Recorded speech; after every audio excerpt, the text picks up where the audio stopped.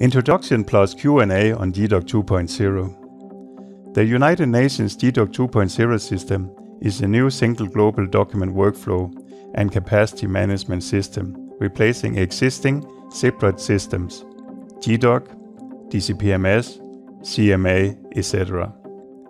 gDoc 2.0 will consist of a complete set of document client-facing planning, management, processing, and issuance modules to support globally coordinated document workflow and capacity management. Question and answers. Question: what does gDoc 2.0 mean for my secretariat and me as a document submitter?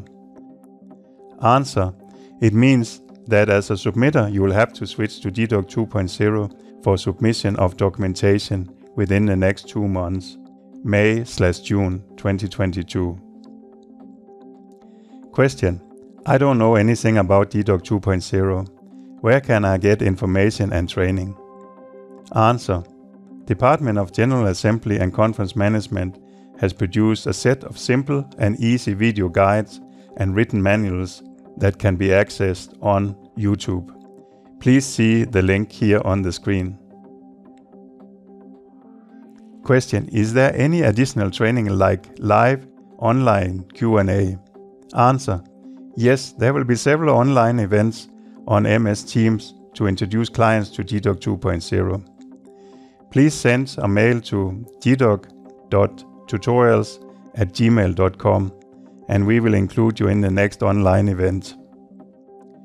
Question: how do I specifically migrate and how do I get a gDoc 2.0 account?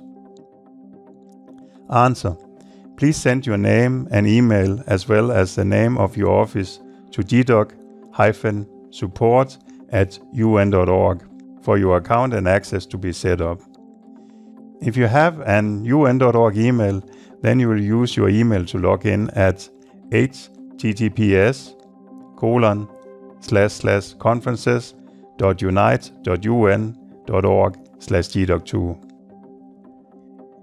Question: where will my previous submissions and records be located?